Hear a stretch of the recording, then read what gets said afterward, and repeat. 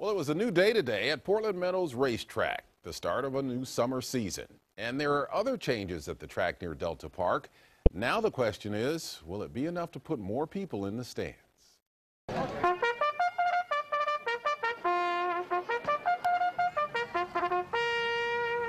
Opening day for the 2013 summer meet at Portland Meadows.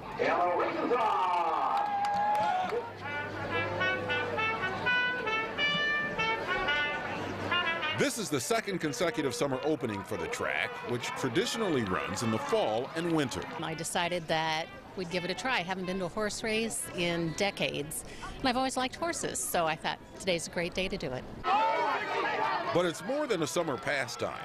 It's also an attempt to save Oregon's $200 million horse racing industry. It's an outdoor sporting event, obviously, and to do it in the winter is not the best time to create new fans. Portland Meadows has been here since 1949, and the owners are trying to turn it around by making it into a festival.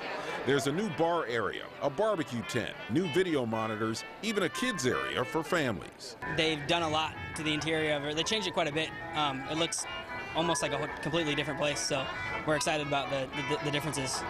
The first summer meet last year had mixed results.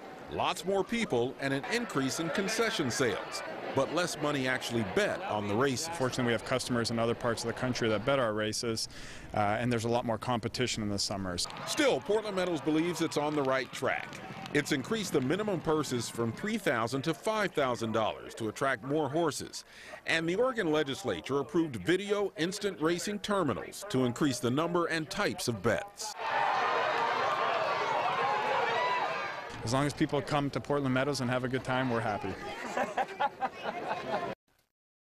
Right now, summer racing is on Sundays with free admission and parking included.